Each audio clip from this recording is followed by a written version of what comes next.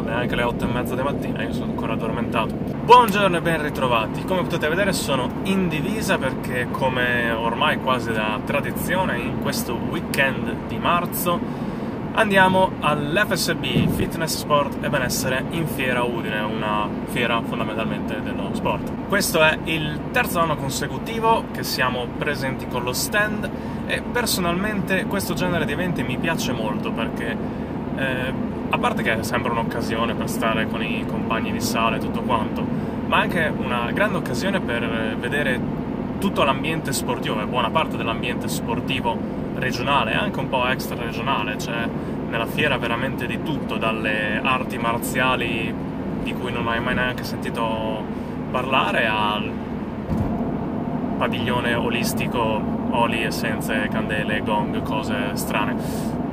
Comunque vedrete, ma basta chiacchiere e andiamo subito a immergerci in questa edizione 2017 dell'FSB Show.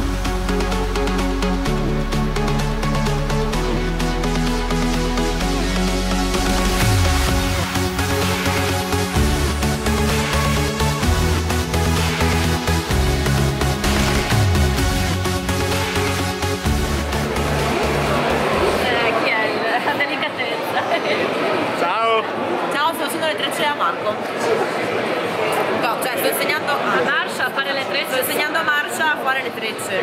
Quindi Marco è un tutorial vivente. La treccia a spina di pesce. Treccia a spina di pesce o a spiga di grano, come si voglia. Bella questa classica treccia. Perché mi fai foto tanti minuti? No, è un dito. Ne hai preso poche in realtà, io sì, le cose grosse. Perché tu non sei brava?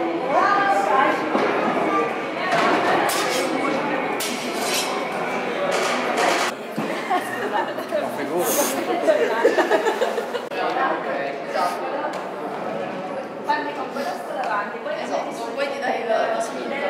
Ma no, mi faccio malissimo. Chi sopravvive? Io non credo che... No, indietro. Lo so, ma stavo parlando. Avanti. Così. Vi ricordo che la... Guarda il viaggio dell'eroe. Sì, melograno di un melograno. È una citazione. Dai, su. Menagramo di un menagramo, aspetta, di un film. Aspetta, di chi è? Dammi un altro indizio. Un indizio. Buongiorno, anche oggi si torna all'FSB Fitness, Sport, Benessere in Fiera, insomma, ormai lo sapete, la festa dello sport, Fiera dello Sport di Udine. Secondo giorno è domenica, come al solito, per qualche motivo, la domenica siamo un po' di meno allo stand, siamo un po' meno persone, ma considerando che quest'anno siamo una valanga di persone, la cosa non dovrebbe influire granché sull'andamento del nostro stand. Ieri sera la giornata è finita un po' in maniera particolare, tipo a scorrazzare in giro per la fiera col penny e a insegnare a ragazzine random a andare sul penny, ma comunque ci siamo divertiti. Oggi, boh, il tempo è sempre fantastico, quindi probabilmente non è una gran cosa per la fiera, perché col tempo bello la gente va al mare, non se ne sta chiusa in fiera o al centro commerciale. Io come al solito ho la mia vocina rasposa da secondo giorno d'evento, perché io se parlo per più di 5 minuti mi va via la voce, quindi sì, lo sapete che quando faccio i video di 2 giorni il secondo giorno sono sempre senza voce, non preoccupatevi, è normale.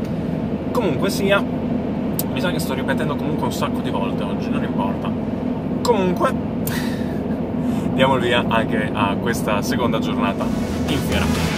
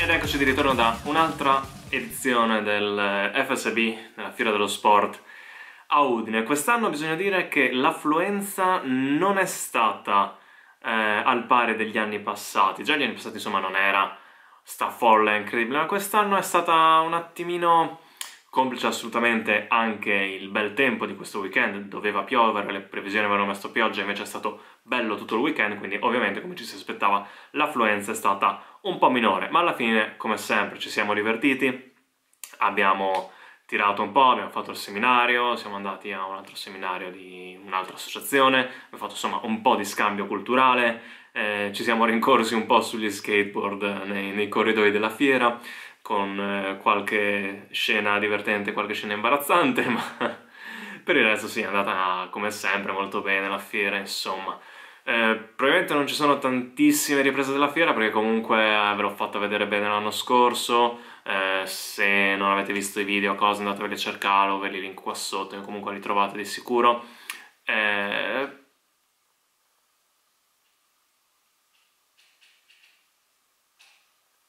Sì, non so se lo sentite, quello è il ghiro che abita nella mia soffitta, comunque niente di particolarmente strano. Bene, non voglio fare il logorroico come sempre, quindi io vi saluto qui, vi do appuntamento al prossimo video e restate sintonizzati, perché in futuro, a breve, arriveranno delle cose veramente fighe, quindi ci vediamo, bye!